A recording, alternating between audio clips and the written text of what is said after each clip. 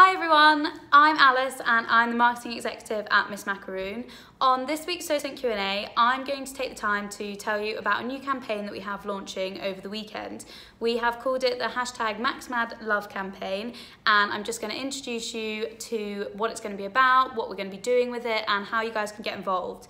So, as a lot of you know, at Miss Macaroon, we're a social enterprise, which means we reinvest 100% of our profits back into providing training for long-term unemployed people in Birmingham.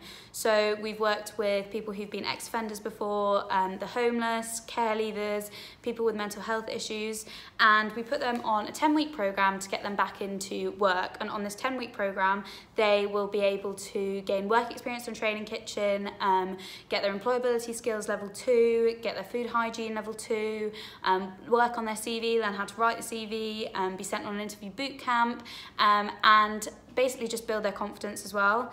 So this weekend in Birmingham New Street Station, we are going to be there for 4 days. We're going to be under the main concourse, and we have a big pop-up going on, and we are encouraging the general public to get involved with it.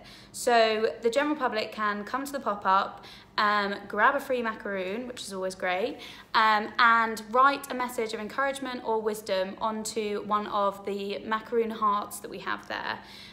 So it's basically a card heart, and you will write words of encouragement, words of wisdom, any advice that you've received over your years of being in a job or years of being at school, and you can peg it to a red fence that we're going to have set up in Birmingham New Street Station. So we are doing this because we really want to give our trainees as much encouragement, as much confidence, as much nuggets of wisdom as we can over the 2020 year. So we have actually decided to up the amount of people that we work with each year. So to date we have worked with 66 young people. We want to make that a yearly goal. So we want to work with at least 60 young people to get them back into employment and back into jobs and give them the confidence to go back into the world again. So this is what we're hoping to do with this campaign. We're really trying to raise awareness for social enterprises as the precedent of it, and then also make sure that we have so many little pieces of wisdom and encouragement and love to be able to give to our 2020 trainees so that they can really go out into the world, really feel encouraged, really feel supported by everyone in the Birmingham community and beyond.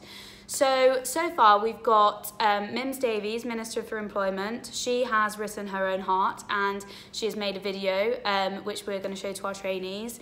We've also got Andy Street, the Mayor of the West Midlands, involved as well. He's written a heart and he's going to be doing a video to be able to send out to the trainees.